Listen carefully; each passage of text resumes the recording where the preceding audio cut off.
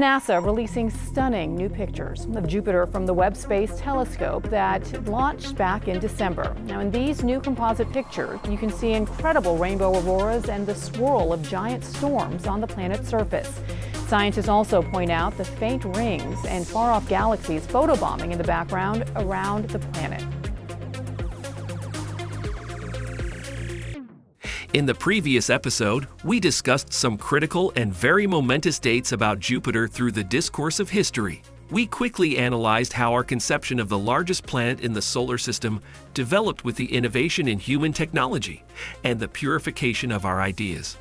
In today's episode, we will try to dig deep into the latest missions of NASA and their amazing discoveries about the planet that forced us to change our beliefs, which were formulated after the success of early ventures in the 20th century of before. NASA's JUNO mission and James Webb Telescope, the favorite of almost every scientist at the moment, are writing history again. Let's know about them, what they are doing, and how these doings will impact our lives in the future.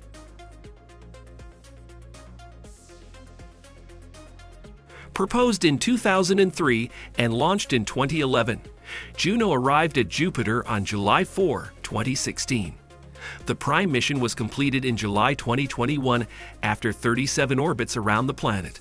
The extended mission involves 42 additional orbits, including close passes of Jupiter's north polar cyclones, Phoebus of Ganymede, Europa, and Io, and the first extensive exploration of the faint rings encircling the planet. In its first 5 years, JUNO has made some discoveries that raised some deep questions. And to find answers, the original plan to end the mission by crashing it into the atmosphere of Jupiter has been changed.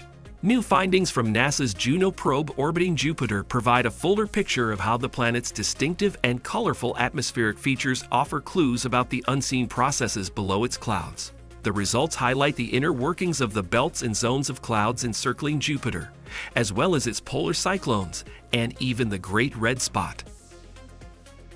Researchers published several papers on JUNO's atmospheric discoveries today in the journal Science and the Journal of Geophysical Research. Additional papers appeared in 2 recent issues of Geophysical Research Letters. These new observations from JUNO open up a treasure chest of new information about Jupiter's enigmatic observable features, said Lori Glaze, director of NASA's Planetary Science Division at the agency's headquarters in Washington.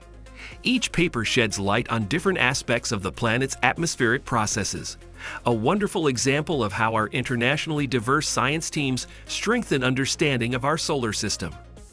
Previously, JUNO surprised us with hints that phenomena in Jupiter's atmosphere went deeper than expected, said Scott Bolton, principal investigator of JUNO from the Southwest Research Institute in San Antonio and lead author of the journal Science paper on the depth of Jupiter's vortices. Now we're starting to put all these individual pieces together and getting our first real understanding of how Jupiter's beautiful and violent atmosphere works in 3D. JUNO's microwave radiometer, MDR, allows mission scientists to peer beneath Jupiter's cloud tops and probe the structure of its numerous vortex storms. The most famous of these storms is the iconic anticyclone known as the Great Red Spot. Wider than Earth, this crimson vortex has intrigued scientists since its discovery almost 2 centuries ago. The new results show that the cyclones are warmer on top, with lower atmospheric densities, while they are colder at the bottom with higher densities. Anticyclones, which rotate in the opposite direction, are colder at the top but warmer at the bottom. The findings also indicate these storms are far taller than expected, with some extending 60 miles, 100 kilometers, below the cloud tops and others, including the Great Red Spot, extending over 200 miles, 350 kilometers. This surprising discovery demonstrates that the vortices cover regions beyond those where water condenses and clouds form, below the depth where sunlight warms the atmosphere. The height and size of the Great Red Spot mean the concentration of atmospheric mass within the storm could potentially be detectable by instruments studying Jupiter's gravity field. 2 close JUNO flybys over Jupiter's most famous spot provided the opportunity to search for the storm's gravity signature and complement the MWR results on its depth. with Juno traveling low over Jupiter's cloud deck at about 130,000 miles per hour, 209,000 kilometers per hour. Juno, scientists were able to measure velocity changes as small as 0.01 millimeters per second using NASA's Deep Space Network tracking antenna from a distance of more than 400 million miles, 650 million kilometers. This enabled the team to constrain the depth of the Great Red Spot to about 300 miles, 500 kilometers, below the cloud tops. In addition to cyclones and anticyclones, Jupiter is known for its distinctive belts and zones, white and reddish bands of clouds that wrap around the planet. Strong east-west winds moving in opposite directions separate the bands.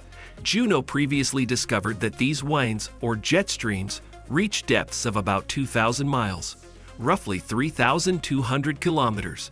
Researchers are still trying to solve the mystery of how jet streams form.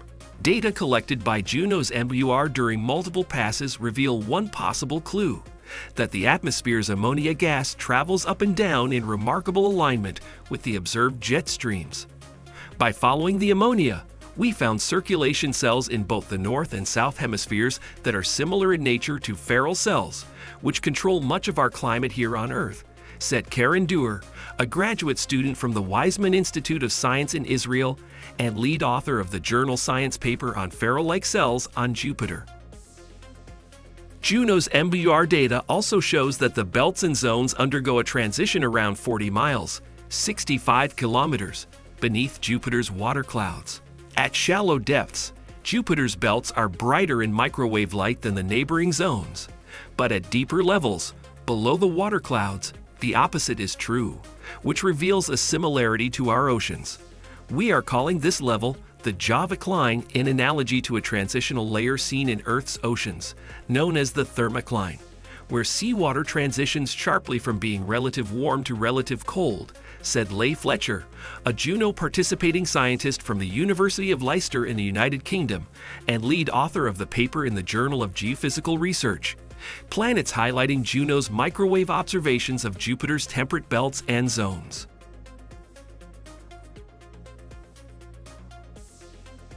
Juno previously discovered polygonal arrangements of giant cyclonic storms at both of Jupiter's poles, 8 arranged in an octagonal pattern in the north and 5 arranged in a pentagonal pattern in the south. Now, 5 years later, mission scientists using observations by the spacecraft's Jovian Infrared Auroral Mapper, JIRAM, have determined these atmospheric phenomena are extremely resilient, remaining in the same location. Jupiter's cyclones affect each other's motion, causing them to oscillate about an equilibrium position, said Alessandro Mura, a Juno co-investigator at the National Institute for Astrophysics in Rome and lead author of a recent paper in Geophysical Research Letters on oscillations and stability in Jupiter's polar cyclones. The behavior of these slow oscillations suggests that they have deep roots. JIRAM data also indicates that, like hurricanes on Earth, these cyclones want to move poleward, but cyclones located at the center of each pole push them back. This balance explains where the cyclones reside and the different numbers at each pole.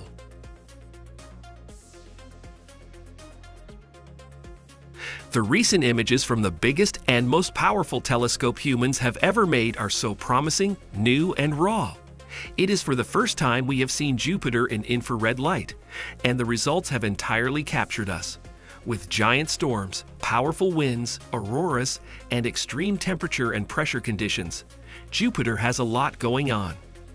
We hadn't really expected it to be this good, to be honest, said planetary astronomer Imke de Pater, professor emerita of the University of California, Berkeley. De Pater led the observations of Jupiter with Thierry Fauchet, a professor at the Paris Observatory, part of an international collaboration for Webb's early release science program. The 2 images come from the observatory's near-infrared camera, NIRCam, which has 3 specialized infrared filters that showcase details of the planet. Since infrared light is invisible to the human eye, the light has been mapped onto the visible spectrum.